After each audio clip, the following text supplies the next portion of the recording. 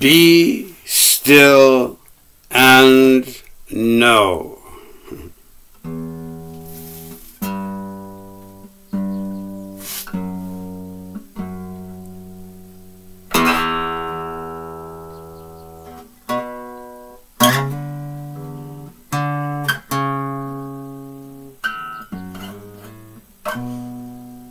Okay,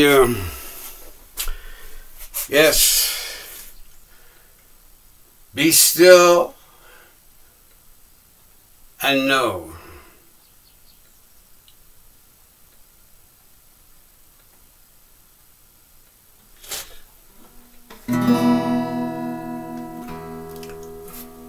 If somebody's seeking to understand and feels like, oh, there's a trick about that, you know, be still and know. There's some kind of trick there, you know, be still and know. Well, I would say the trick is like, if there's a trick, it's knowing that you know. It's like, if you don't know you're receiving, you can still receive. You can receive your breath, you can receive the sound, you can receive the movement. You can receive and receive and receive and receive. But if you're not aware that you're receiving, well, you know, you still go on receiving.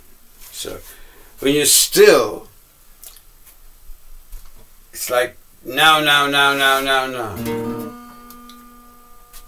Knowing each moment as it comes by with its message. Not in words, I wouldn't say. Maybe in picture, sound, music. Okay. So, Saturday, 18th of May.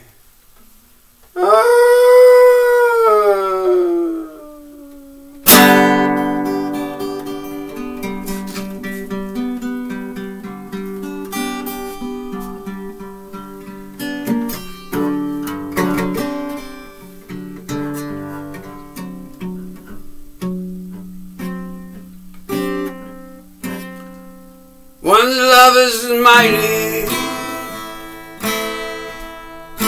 merciful and true.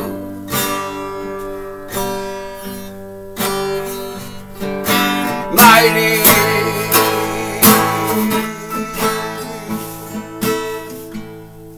merciful and true.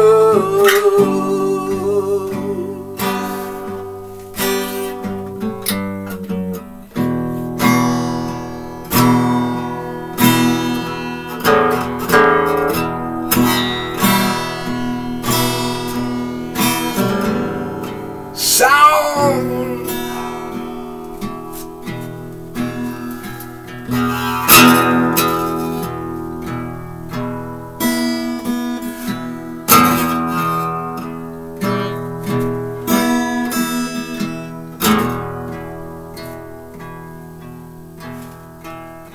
Movement.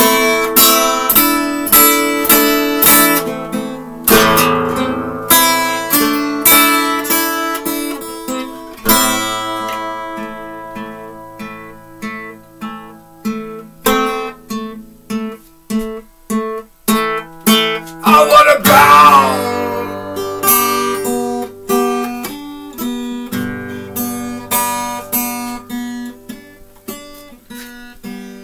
Rays of my sun.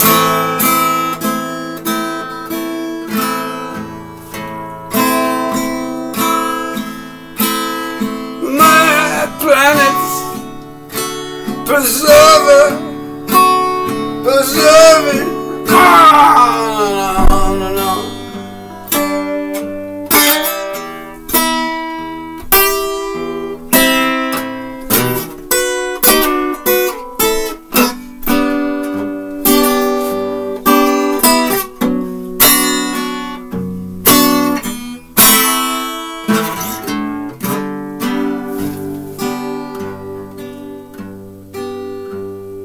One's love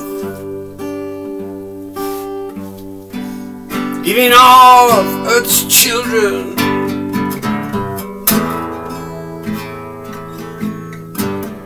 loving angel wings.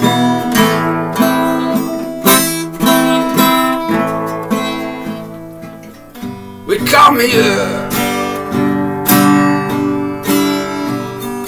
loving just about everyone and everything.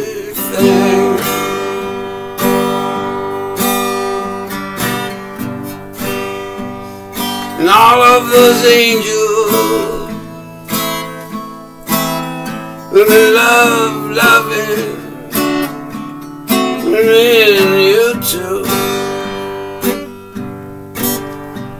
Sure we are seeds of love upon the earth to come into.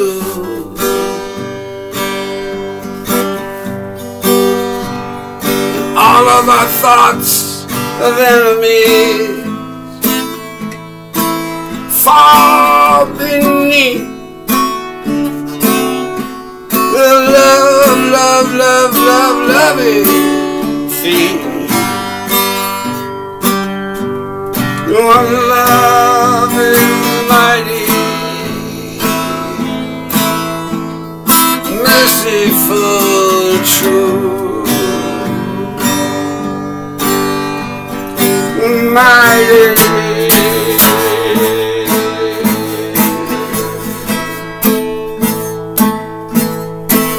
merciful, true.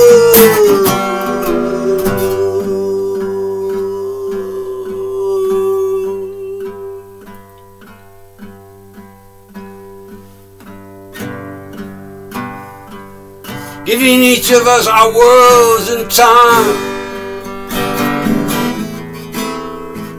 we get to witness and feel.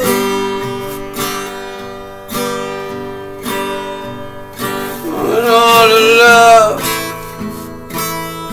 and all of our world comes on through. Seeds of one love, like me and you.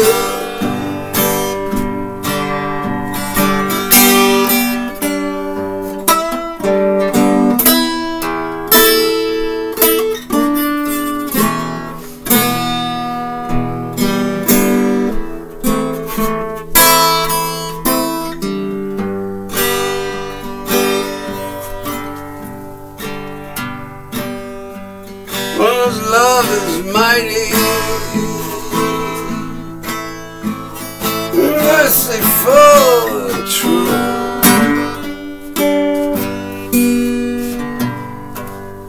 Mighty, merciful, true.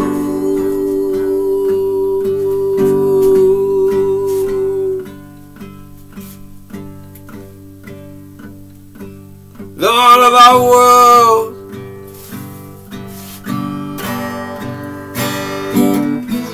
fade away, they're gone.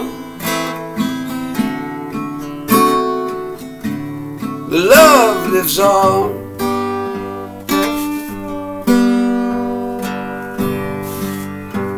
Like worn out clothes, all of lifetime's changing. There's one's love forever and ever be the same. Like falling drops of evolving rain, evolving drops of loving rain. And here we go, and here we go, and here we go again. Love drops of rain, evolving drops of loving rain.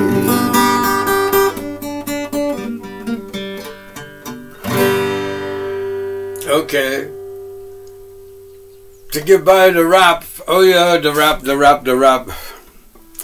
Look, I can't help but be fascinated by this letter of this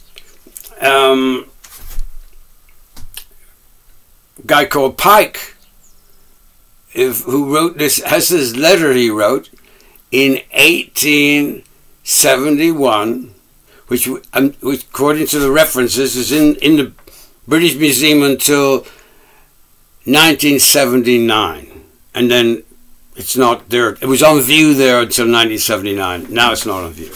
And it is such a fascinating letter. It describes Pike, this guy Pike, which I feel at the time must have accumulated a lot of power. Like when we talk about, there's different kinds of power, but they say now that whoever has the narrative has the power. You know what I mean? The narrative is the power.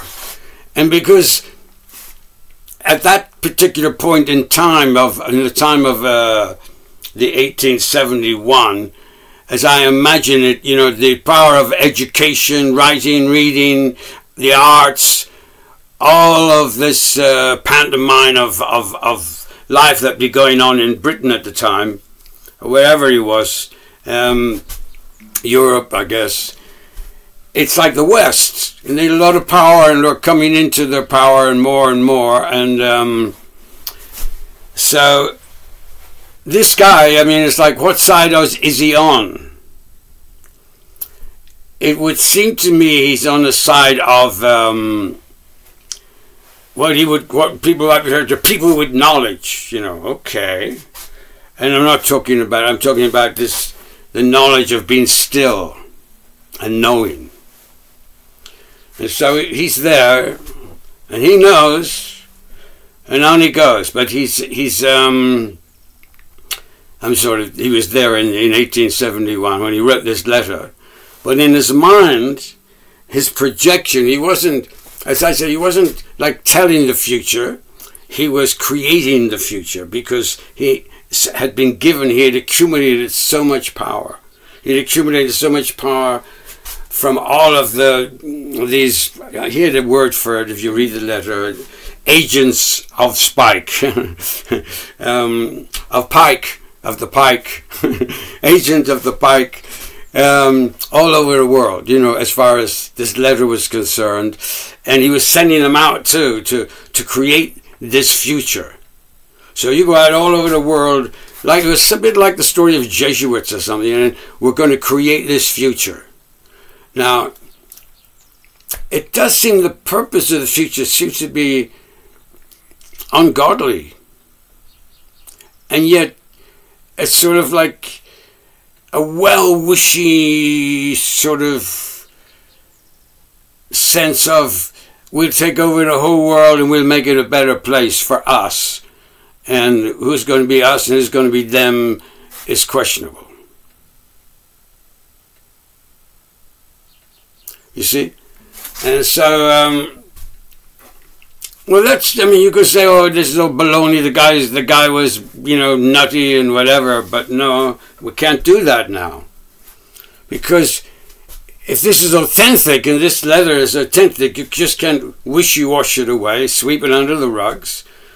You've got the power of this man's mind, Pike, with the knowers of his time. And how many knowers of his time were there? How many people were there in 1871 sitting still for hours, meditating? Probably not many. Oh, in India, but even in India, such, you know, I mean, yes, probably that would be the big place of it. And so, oh, there's so many, you know, India to me is like, if, you know, when I think in terms of religion, I see it's like a collage of egos. Each ego is a god. The ego of the lion, the ego of the giraffe, the ego of the mouse, the ego of, you know. It's like each ego is the guy they could refer to as a god, but then it's like, are they demeaning? I mean, most people, when they think of the word God, they don't think of the ego of a rat, or even if a child, maybe a child, you know, but whose ego is still soul bound rather than earthly bound, time zone bound. Soul is like infinite time, I feel.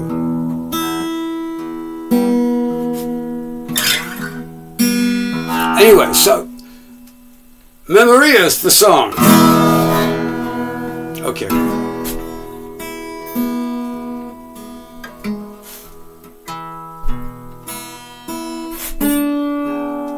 This is I haven't been invited recently to perform anywhere, so what can I say? I need to, if I'm going to perform my songs, I like them to be at their best, at least in the moment, and bearing with the moment, bearing with the audience. Yeah, can't always be easy, but it helps. One gets it down, I guess, till you've reached some kind of balance with what you're singing about and playing about. And so here goes, Memorias.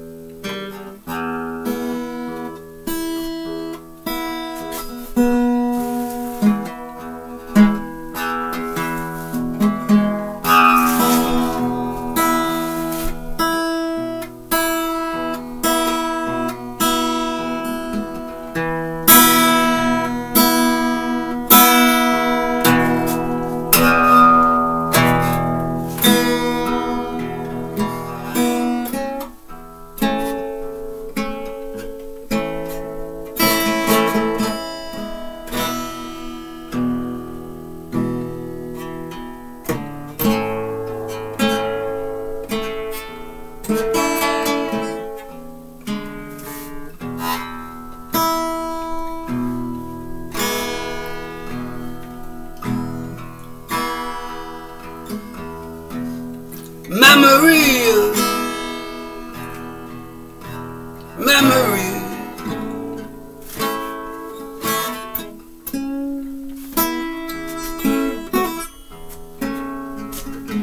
I watch them.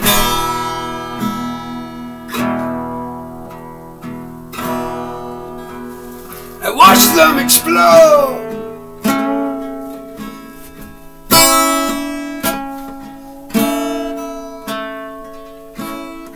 Before my very eyes,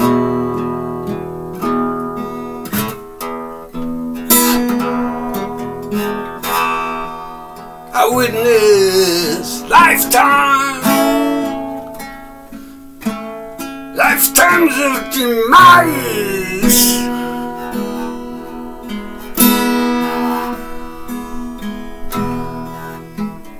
Memories.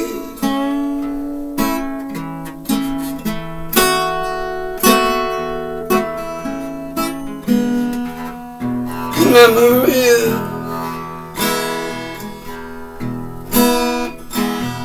shaping my planet's soul.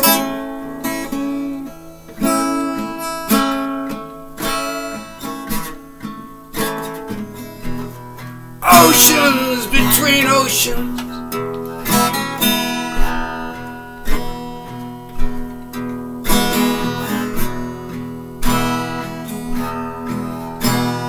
pounding shorelines within oceans.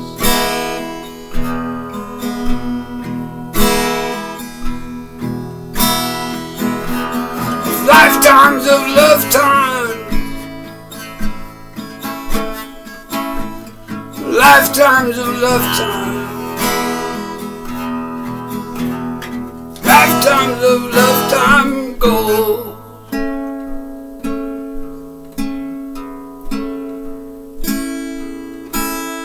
Lifetimes of love time goes.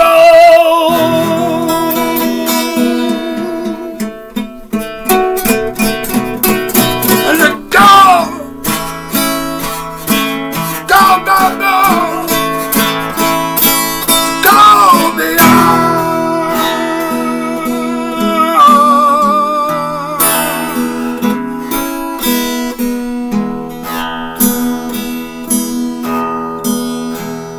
Gotta be somewhere.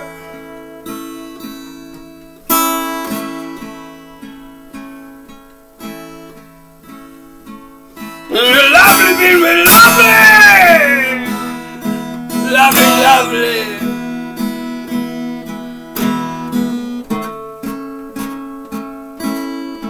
Anywhere.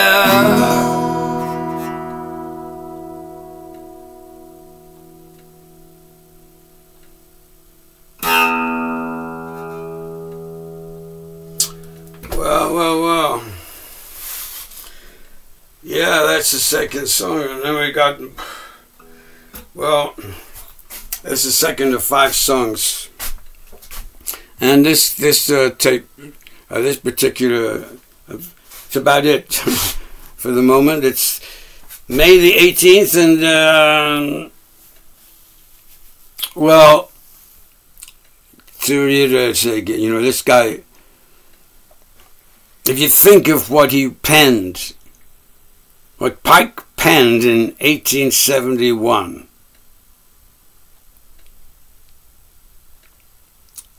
to literally manufacture communist Russia in order to, to counteract a Nazi Germany. I mean, the word Nazi and Zionist barely existed in those days.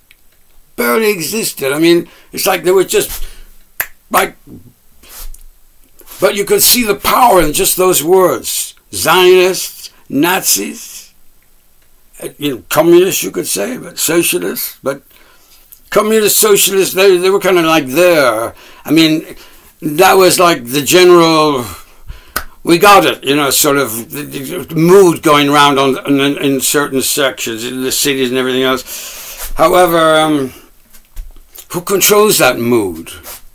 And you have this guy Pike, who's sitting in his stillness, considering words like, if this is true, like Nazi and Zionist 1871. And he's considering what he's going to do with these new words. It's like in mathematics you have, like, you know, they have numbers, and you have like pi, for example, you know. Oh, I've discovered pi. Now what can I do with pi? It's a powerful something. I know it's got some relevance, powerful relevance, you see. So I can imagine this guy Pike, his pi would be Zionist, the word, and Nazi, the word. Two of them came up at the same time. One wanted a nationalist, Aryan, fair-haired, blue-eyed race, and the other wanted for the Aryan, for the blue-eyed race that maybe, did they bubble up from Atlantis or somewhere with iron swords to bully everybody? Or, what was the other one? You see what I mean? This letter deserves everybody's attention. It should be read out in the UN and ask everybody, you know, what is this? What does this mean? Because at the moment, oddly enough, according to the letter, he's describing the Third World War that he's creating. And in the Third World War that he's creating, without God, you remember, so he's like, he's given up on God, so he's like, he's going to take over, you know, it's like a take over the world in the name of us that can do it, you know, that can take over the world. rather than, in God we trust, everything's going to work out and nobody's going to get hurt, or, in most situations. So, hurting people, they don't care anymore. See? That don't fit into the Pike's imagination, So, we're more than human, we're superhuman and blah, blah, blah, blah, blah. Well, they seem to have given him some superhuman status because at the moment, according to the Pike's third war, remember this, he's writing this in 1871, and according to his description of the Third World, and the second one was, we will, after the First World War, the Second World War, he's empowering Russia to keep the Nazis down, he says, and now he's going for he wants to create a war between the Islamists, the Muslims, and the Zionists. So he wants the Muslims and the Zionists. When he says Zionists, he might mean Jews. Like, for the likes of Pike, Jews and scientists are Jews, and Zionists are like, Zionists are like the elite Jews. You see what I mean? I feel in Pike's mind, Zionists would be like, we're the elite Jews. We're the ones who know what we're talking about. Like, we sit still and know. And so this is why I keep bringing it up. I think it's important because you can see the amount of. I remember this. This guy in the president of the power leader of Israel, maybe 10 years ago, coming on television and saying he was bellowing as it were, like a bullying bellow. We're going to take on Iran. Iran is the enemy. You know what I mean? And I was like, huh? He's actually saying, let's go to war with Iran. Let's go to war with Iran. You know what I mean? And this is right up, this is right on the letter of Pike. So you got one world war, second world war, we're talking about a third world war, and what's Pike got to do with it? Is he still, you see, who's in control? People sort of say, who is this doctor? Well, who is Pike? Aha! And that's why I think this letter is so important. And the information that I got came with a little talk by Kennedy. And Kennedy was warning us about secret societies. Say no more. And I feel if this the only way to defeat, if you want to defeat secret society, the answer to this spiky, if you call it secret society, is to receive it with love. Receive the whole caboodle with love. With the love of God, for the love of God. And then people say, well, there's no God. Well, okay. For the love of loving, for the love of enjoying a life of loving. To dance, we got to dance. To love, we got to love now. Love. Love is, I've heard the word that people write, love is. I've talked about this before, but love is between you and you. It's like, how do you love yourself? How are you loving yourself? And today, just like they say, in God we trust. Well, in whatever I'm trusting today, in my mind it came in the form of like a feminine Buddhist. And she was reminding me, because she knows I know, she's just reminding me, be still and know.